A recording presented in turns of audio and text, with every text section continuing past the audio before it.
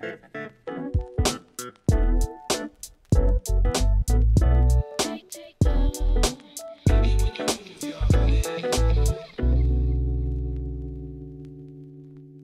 folks, and welcome to another Passion for Sound audio review.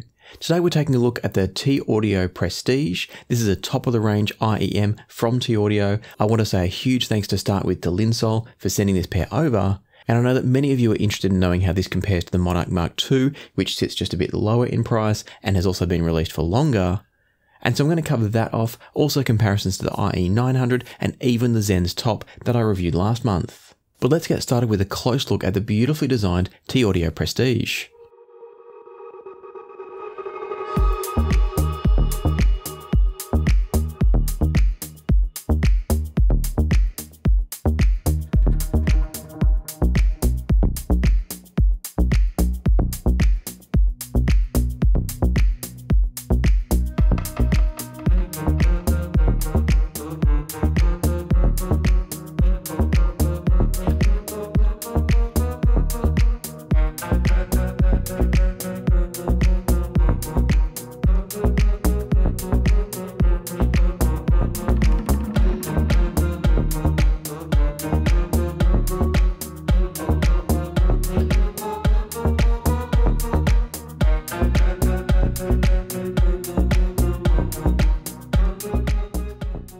The Prestige retails for $1,300 US, making it a fairly expensive IEM, but by no means the most expensive out there. It's still nowhere near some of the $3,000 and $4,000 IEMs on the market. For your money, what you're getting when you buy these is that within each earpiece, there's a single dynamic driver, 4 balanced armatures, and 4 electrostatic drivers. There's lots and lots of drivers going on here. It's not always about driver count. Sometimes they help, sometimes they hinder, but there's lots going on inside each of these. That combination of drivers gives us an 11 ohm IEM, which is pretty low impedance. And it's also got a 95 decibel sensitivity, which is very low for an IEM. That doesn't make them difficult to drive. 95 decibels means you can still run them pretty much off anything, but it's very low for IEMs, which are often above 100 and even 110 to 120 decibel sensitivity. And for those not familiar with sensitivity, the higher the number, the easier it is to drive. While we're talking design and specs and things like that, let me talk about what you get with the IEMs and also how they're designed. And we might start with the accessories. You get this zip-up carry case. It's very basic, nothing special, but it does the job. You also get a small selection of tips, and the tips are good quality, but there's not as many of them as we're getting used to seeing in some cheaper priced IEMs. Now, whether that's good or bad, I'll leave up to you. If you're anything like me, you've probably got a whole collection of aftermarket tips anyway, so it's not a big deal. But if it's your first foray into IEMs and you happen to have gone to a top tier option like this one, then you might be disappointed to find that there's only a small selection of tips.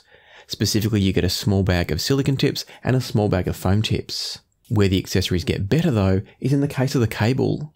These come with a lovely cable, both in terms of ergonomics, but also sound, and I'll get to that shortly. But what's going on here is we've got a 6N OCC copper cable, which is silver plated and also has graphene through it as well. And so my understanding is that you've got some copper that's silver plated, you've also got some graphene strands that are silver plated, and they're all combined to make the overall cable. Now I know some people don't care or believe in the sonics of cables, so we're going to get to that separately in a second.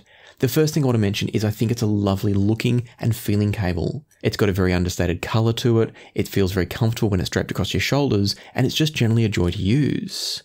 A part of that joy is the fact that on this end here, which looks a bit funny at the moment, on this end, you've got 3 different connectors. And again, this is something that we're starting to become more and more used to seeing, and that is these modular cables. So very easily, you can change this between a 2.5mm balanced cable, a 3.5mm single-ended or unbalanced cable, or a 4.4mm balanced cable. And that's fantastic. It means whatever device you're using at the time, you've got connectors to make it suit that, without having to have lots of different adapters, fly leads, etc. I should mention that at the other end of the cable, there's using 2-pin connections, as are most IEMs I think on the market now. It seems to me lately that MMCX is becoming less common rather than more common. And then speaking of the design of the IEMs themselves, they're a really lovely molded kind of acrylic design. It's what I sometimes refer to as a pseudo custom design. And what I mean by that is that the actual housing is heavily molded to fit the average ear. And it's done in such a way that if you don't have an average ear, which realistically no one does, it's still going to be comfortable for you. But it's contoured to fit effectively in the ear. We've then got a nozzle at the end, which is stainless steel, I believe. It's a decent size and depth. It's not too long or too thick. and even in my ears, which can be a bit troublesome, I still find these very comfortable. If you're familiar with the Monarch Mk2, which we'll talk about sonically soon, but if you're familiar with that and its size, the Prestige is significantly smaller in terms of the shell size. So if you've tried the Monarch Mk2 and it was too big for your ears, you may have better luck with the Prestige, but that also depends on whether you like the sound of what I'm about to say about the tuning of these, and we will get to that very shortly. Before we get to that though, I just want to circle back to the cable. Now, I've found over the years that when I've tried different cables with different kind of unique and exotic materials, I very rarely find them any better, and often they're worse, than just a pure simple copper. Having said that, I've tried a graphene-based cable in the past where it's a mixture of graphene and copper or graphene and silver, whatever it was, and the graphene brings a really interesting character to the sound. And I was interested to have a listen to the Prestige with their stock cable and then also compare it with a plain copper cable to see if it was actually bringing any benefits or if it was just a fancy marketing trick. And I have to say, I really like how these sound with their stock cable. I'm not going to sit here and say it's better with the stock cable, but I like the characteristics that it brings, and I'm wondering if they've actually deliberately tuned the IEM to suit the cable that goes with it, as opposed to designing the IEM and then plucking some cable off the shelf. Specifically what I found, and I'm starting to verge into sound quality here, but I'm not going to go right into it yet, but what I found was the stock cable helps with image separation on the Prestige. It helps them to pull apart the sound in a really effective way that doesn't become incoherent. It keeps an overall coherent sound, but it just helps with separation and imaging and is generally very enjoyable. I think a copper cable does make these slightly smoother, but I also don't know that they need that. And so with that said, now's probably a good time to get into how these sound, and what I should clarify is that all of my listening notes, all of my impressions are done with the stock cable and the stock tips in place. I did try a bunch of different tips on these, and they're actually fairly immune to tip changes. They're an IEM that for whatever reason, and it could be the exact size and shape of the housing and the nozzle, for whatever reason they didn't alter a great deal when I tried different tips on them. So I think most people can be fairly confident that what I'm about to say is going to be largely accurate for everybody. Of course, your internal ear canal anatomy can change that. I've talked about that in a separate video. But hopefully what I'm about to say will give you a good sense of how these sound and be pretty transferable to your ears as they are on mine. Trying to work out what gear you should buy next? Have a look at the Passion for Sound Recommends link down in the description below. Clicking on the link will take you through to my recommended product database.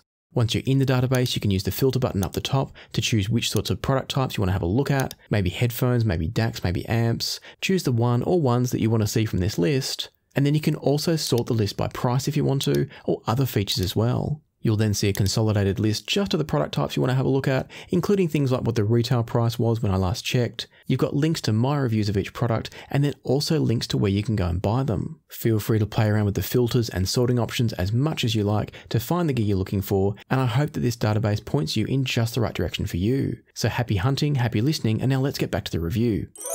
Starting off with treble, and the Prestige give a lovely sense of extended, sparkly treble, but without getting sibilant. There's a great balance between refinement and smoothness of the treble without losing any sense of sparkle or clarity. It's a really nice tuning. Sounds like cymbals have a lot of shimmer to them. That might be a bit over-enhanced due to the way the frequency response has been tuned, but it's very well delivered. It's not unnatural in the sense that it sounds right. It just sounds like it's being slightly amplified over and above some other sounds perhaps, but not in a distracting way. Moving down to the mid-range, and the way these are tuned brings forward the textures and the details, but not at the expense of body and richness in vocals. Again, there's a nice balance being run here. The Prestige managed to isolate the vocals in the mix so you can really focus in on the vocals, the main instruments if you want to. And probably the thing that stood out to me the most about the mid-range is it's very tangible. There's a sense of solidity to the mids, and that comes from a combination of factors. First of all, there's enough presence there to give it body and weight through the mid-range. There's enough texture to help define the mid-range. And then the quality of imaging and separation that I'll talk about more in a moment. All of that combines, along with some transient qualities from the treble as well, all of that combines to make the mid-range really tangible, really present in the mix. It's thoroughly enjoyable. Moving down into the bass, and we've got a decent sense of punch and thump and presence. And the Prestige can rumble quite low, but they maybe don't have a direct linear response all the way down. There's probably just a hint of roll off there towards the bottom. I think for most people there's definitely going to be enough presence and weight and even extension, but they're not quite as bassy as some other options, such as say the Monarch Mk2. The Prestige are a little bit more even-handed in the bass, for better or worse. So if you know yourself to be a bass lover or a bass head, the Prestige might not quite satisfy that itch. But I think for most people, and for those looking for a more neutral and maybe more tonally accurate sound, then I do think the Prestige is a really nice tuning. And so overall, I'd say that the Prestige is what I would call a fairly neutral tuning, a fairly natural tuning. It's got a slight lean into texture and clarity, but I wouldn't call it bright or clinical or analytical at all. If anything, I'd call it pretty natural. Moving into some of the technical aspects of the Prestige, and technically they're also very strong. Their sense of detail retrieval is excellent. And as I've already mentioned, their ability to give you that texture and that clarity is fantastic, but really well balanced. It's not overdone, but it is slightly enhanced, I think. And so for those that love to hear textures and the fine nuances and details in the music, the Prestige could be just right for you. They also produce a great sense of space for an IEM. They're not going to throw a soundstage like a full-sized headphone, but they're much better than a lot of IEMs and give a really good sense of space. They've got an excellent sense of left-right width and separation in that space. And then the depth and layering is quite good as well. It is all inside the head still, but there's enough layering and enough depth that things never feel congested, and you can clearly hear where each individual sound is within the soundstage. I do find that occasionally, if I was being really picky, I feel like they sort of over-separate just a little bit, and that could come back to the cable characteristics I spoke about before, and so I do think that maybe they're very slightly over-enhancing separation, but it never came in a way that I felt it was distracting. I noticed it when I was specifically listening and considering how natural it was, but in just general enjoyment listening, it was never an issue for me, and I actually found it really interesting and exciting overall. And a big part of that is that their image focus is absolutely razor sharp. They do such a good job of defining the edges of each sound in space, and so you can really pick out exactly where everything is, and it's beautifully defined and beautifully focused. Ultimately, I think they're technically a wonderful IEM, and on top of that, I think their tonal balance is great too. And so all in all, they're so far proving to be excellent. But let's talk quickly about a couple of genres or a couple of sort of styles of music, just to see how they might fit for you. On classical music, these are absolutely fantastic. They've got the frequency range to give you the body and the drama of the orchestra, while also capturing the texture and the clarity of the orchestra. And they've got the layering and the soundstage size and image placement to give you a really good sense of where sounds are coming from, without the orchestra ever feeling like it's congested or everyone sitting on top of each other. So they're great for classical lovers. They're a high recommendation from me if you're into your classical music. Moving over to more rock and groove-based tracks. And on those, I also think they're strong, maybe not quite as strong though. And that's because they do put texture and clarity a little bit forward, and that can make it difficult to listen at louder volumes sometimes. At normal listening levels, they balance off really well the weight and the body of the bass with the kind of that transient energy and the sense of clarity and attack. But if you do like to listen a bit louder, or if you just like a bit of extra bass to help you feel the rhythm of the music, the Prestige may not be the absolute best choice there. They're still very, very good, but maybe not my absolute go-to for a pure fun IEM. And so at this point in my testing, I was really impressed with the Prestige. I think for $1,300, they're an expensive IEM, but there was nothing about them other than maybe the tip selection, which is a really minor issue. There was nothing else about them that let me down. I felt like they absolutely lived up to my expectations for an IEM at that price, based on their comfort, their accessories in terms of their cable quality and the build quality of them. All of that for me was stacking up really well. But as is always the case, you never know if this is one of those things that in isolation they're good, and then you put them up against the competition and you kind of go, oh, maybe there's a better choice out there. So let's jump into some comparisons now and see how they stack up. The first comparison I went for was probably the most obvious one, and that's with the slightly cheaper THIEAUDIO Monarch Mk2. I reviewed those a while ago, and I liked them, but I didn't necessarily love them in all situations. They've got a slightly unbalanced tuning in some ways, and so I was curious to see if what they did well was enough to make them as good as the Prestige, or if the Prestige was able to justify its price tag. One of the tracks I used for this test was Hell Is Round the Corner by Tricky, and starting with the Prestige, the bass was really tight from them. The sound of the crackling record that's used in this track was crisp and clean, but not over-enhanced. It didn't dominate the sound. The vocals were textured but still smooth enough to be enjoyable. And all of the different samples that are used to put together this track all had their own sense of space, but still made a coherent whole. So overall, it was a very good listen. Moving over to the Monarch, and this track happened to highlight one of my issues with the Monarch, and that is that the mid-bass felt a bit pulled back compared to the Prestige. There was a bit of a dip or a bit of a hollow in the mid-bass, and then you could actually hear it picking up its intensity as the bass went lower. And that was one of my issues with the Monarch, was the way it just threw the balance of bass off. They can tend to be quite bassy and punchy when there's deep sub-bass, but they can also feel just a little bit anemic and detached from the rest of the audio frequencies when you get into that mid-bass zone. And so this track did show that off, and the Prestige was coming out sounding just a bit more balanced, a bit more linear through the bass in that regard. Those record crackles were a little bit more enhanced from the Monarch Mk2, but still not too far, so they were enjoyable still, they weren't distracting. And what became really evident was that the Monarch Mk2 gives you more sense of texture in the mids and vocals. It's got that slightly more forward sound in those upper mids that some people love. I personally am neither here nor there if it's well balanced. And it is well balanced between both of these. So both present those upper mids and those sort of high vocal sounds very well. It's just going to depend on whether you like that sort of harmonesque tuning of it being a bit forward or something that's a bit more pulled back, a bit more controlled, and that's probably my preference ever so slightly. When it came to the separation of the vocals and the different samples in the track, I feel like the Monarch Mk2 was quite interesting. It sort of separated the vocals a little bit more compared to what the Prestige did. But what it then did was it sort of merged all of the samples more together. So what I mean is it was like in the Monarch Mk2, the vocal was clear and present out in front, probably because of that more present upper mid-range and treble side of things. But then everything in the background was a bit more muddied and a bit more muddled. It wasn't overly muddled, it was just that in comparison to the excellent separation and clarity of placement that the Prestige has, the Monarch Mk2 was just a bit different. And for me personally, I probably prefer what the Prestige is doing over the Monarch Mk2, but it's by a very small margin. And so ultimately, in this particular comparison, I think both are fantastic IEMs, and it's going to be a very preferential choice. I think the Prestige is tonally the more balanced, more natural IEM. I think it separates sounds better, it has a better sense of imaging and staging.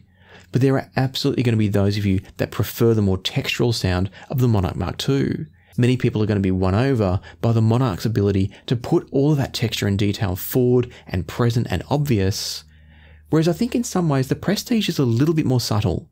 It doesn't kind of shine a light on all the textures, it doesn't shine a light on the technicalities, it just does them in a very easy and relaxed way, not relaxed in the sense of the sound being overly smooth, but the fact that everything's done in an easy way.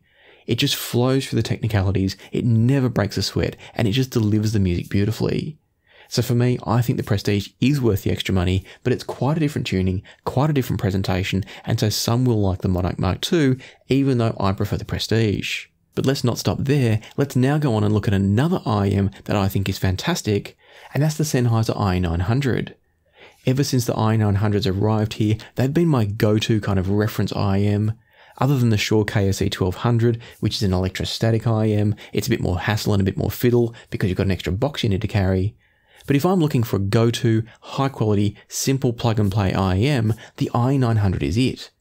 And so with the Prestige here, I had to find out which one was better. One of the tracks I used for this test was Good Riddance by Green Day. And starting with the IE900s, the sound was just so crisp and so clean. The vocals and guitars are really well separated here. And the IE900s present a slightly dry, kind of slightly upper mid-focused sound, but it's done in a way that's really enjoyable still. Overall, their tonality is quite well balanced, but it does lean a little bit dry. When the strings come in, they sound great, they sound clean, they sound crisp but natural, and the bass in the track is present but not overdone. And that's one of the things I love about the IE900 is it's got bass that is very flat, very linear, and so it just does bass as it's in the recording.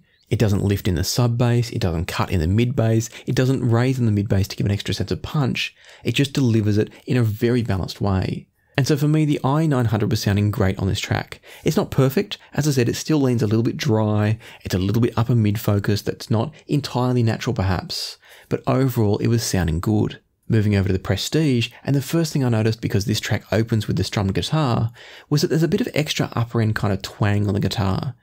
The extra treble energy from the Prestige just highlighted the twang, kind of it's not the strum, it's not the initial kind of stroke of the fingers across the strings of the guitar. It's more sort of the upper frequency resonance perhaps of those initial strums. And that's why I'm calling it twang. It just had a little bit of extra sound to it that I didn't notice from the IE900. And I'm not saying one's right or wrong or better or worse, it was just a bit different. What that extra treble emphasis also meant was that the vocal's a bit less pronounced from the Prestige, so it's like the guitar comes across a bit louder compared to the vocals than it did on the IE900s, and that's because of that extra bit of treble emphasis. Again, it's not necessarily bad. I probably feel like the IE900 was slightly more natural sounding on this track in terms of the balance between those two, but it wasn't bad in either case. And so listening to this track, it didn't tell me a great deal. Both IEMs sounded good, both sounded different, neither sounded perfect. And so I think maybe the IE900 was a little bit more tonally balanced because of that bit of twanginess in the guitar I mentioned, and the way the vocals and the guitars weren't quite as well balanced with each other on the Prestige, but that can sometimes just be the track. And so I moved over to another track, which was Heatstroke by Calvin Harris. And on this track, the IE900 was just a bit too dry. I felt like I needed to turn up the volume to get it to sound the way I wanted it to, but with the IE900, it got a bit too aggressive as I turned it up, and so I couldn't find the right balance. With the Prestige, it's got a little bit of contouring, I'd say, in the bass. It's not dead flat. It gives you a little bit of extra warmth when it needs to, and that really helped me to enjoy this track more on the Prestige. It did still bite a little bit. This is not the cleanest recording ever. It's got a little bit of aggression in the upper frequencies at times, or edginess perhaps I should say, or harshness, whatever term you want to use. And I feel like the Prestige managed that a bit better because of the way the bass is tuned. And so where this left me was that I think for me, the IE900 and the Prestige kind of go neck and neck.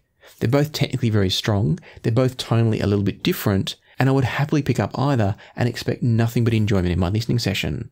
There are times that the IE900 is going to sound better because it is a bit more neutral, it is a bit more flat, but it's also a bit more dry. And then there's times that the Prestige is going to sound better because it does separate things a bit more, sometimes probably technically not as naturally as it should, but it still sounds great. So it's going to separate things a bit more. It's going to give you a bit of a different bass presentation that can help to offset if you've got some harsher treble or you want that little bit of extra bass punch. And so for me, they're both IEMs I'd gladly use. I think comfort-wise, I'd give a slight edge to the IE900 because it's so compact and it fits so nicely, but both are excellent IEMs and you really can't go wrong with either. But before I wrap things up there, if you saw my previous review of the XENNS Mk2 Top IEM, also from Linsol, what you'll know is that I loved those. And I was very curious, and I figured many of you would be curious, to see if the XENNS Top could actually stack up against the much more expensive Prestige. Listening to Wire to Wire by Razorlight through both of these IEMs, and they're absolutely both excellent. The Prestige balances everything really nicely, it gives you a good sense of punch from the kick drum that plays occasionally through this track. And everything's just natural and balanced, very, very enjoyable overall. Moving over to the tops, and I feel like they just ever so slightly overdo the texture, but in doing so, it brings a lot of emphasis and focus on the vocals, and so for pure vocal lovers, the tops could actually be a better choice. I'm not saying they're the better IEM, but if you want to focus in on vocals and hear the textures and the details on vocals, that's where the tops have a strength, and the Prestige don't so much because the Prestige are a bit more balanced. The tops don't have quite the same level of refinement in the sound as the Prestige do. And so ultimately what I'd say is that, for me at least, I can hear why you would spend more on the Prestige. They definitely do show that you're spending money on a bit more refinement. I think the build quality and accessory quality is a little bit better. And when I say accessory quality, I'm really saying cable. But I also think they've got very different tuning styles, and I can absolutely imagine people having both. I can see people having the tops in their collection for specific listening to maybe vocalists, even classical because they've got a slightly different classical presentation. And then you might have something like the Prestige for your all-rounder, maybe for music where you don't want quite as much texture and aggression. And so both are fantastic IEMs, but I do think the Prestige is worth the extra. I probably should mention before I wrap up that the Prestige also outperforms the top in terms of its ability to separate sounds, the sense of staging size, and image placement and focus is all just that bit better because of the extra refinement that you're getting with the Prestige. So again, both are excellent, but it is worth spending more in my opinion if you like what I've said about the Prestige. And so at this point, I'm going to wrap things up by saying I think the Prestige are one of the better IEMs on the market, particularly at the price point. And as I discussed recently when I reviewed the very expensive EXT and Phoenix from Visioneers, I don't know that it's worth spending a lot more than, say, sort of $1,300 odd on a pair of IEMs. The returns you get based on what I've heard so far are getting very, very minimal, and in many cases, they're just different rather than better. And so what that means is that the Prestige, I think, are brilliant value. They're giving you one of the best sounding IEMs on the market without spending $3,000 or $4,000. They're also beautiful, they're comfortable, they've got a lovely cable, and so I think they're a pretty good choice. So they're a product that I'm going to very happily recommend, and I hope that my descriptions of them here have helped you to understand what they offer and if they're a good fit for you. As always, if you have found the video useful, helpful, or interesting, I'd love it if you hit the like button, and consider subscribing and ring the notification bell if you haven't already. But for now, let me leave it to the music, so happy listening, and I'll see you here next time on Passion for Sound.